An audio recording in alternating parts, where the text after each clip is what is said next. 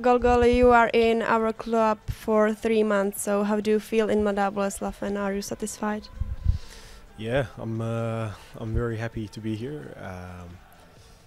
Obviously, we've made a very good start to the season with the team, and we are doing very well at the moment. So this makes everyone happy.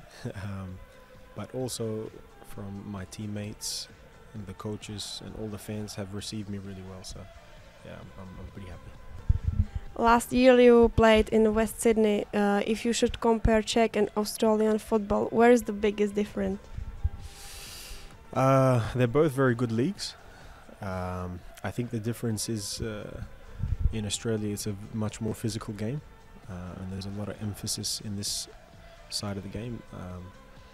And in Czech it's there's more technical players here, but I'm enjoying the experience. In this season you scored 4 times. Which goal do you consider as the most important? You know, I don't know. I think for me the most important is that as my job is to score goals for the team, and that's to help the team win. So I think some of the goals that I've scored have been important as well to help the team win. So I'm not sure which one's the most important, but I'm happy as long as I keep scoring and helping the team win.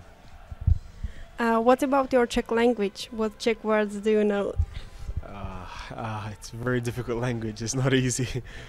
And do you know something? Yeah, I know a few words, but don't embarrass me on the on the camera. But I know just dobrý den, Jaký, Jaký, and small words like this. But lucky, football's a universal language, so I get along okay with my teammates. Okay. And in the end, and a small test. So in Czech Football League play 16 clubs. Can you name a few? Sparta Prague, Jablonec, Prirem, Slavia Prague. We are Dukla. We just play. I'm trying to think. Hrada, Liberec, sorry, and Kralov. Yeah, so the pronunciation maybe not so good, but I know some of the teams. Yeah. Can you name 5 Czech football players with? Just Czech. Not from our club. Yeah, that's difficult. Obviously, Thomas Rosicky, everybody knows.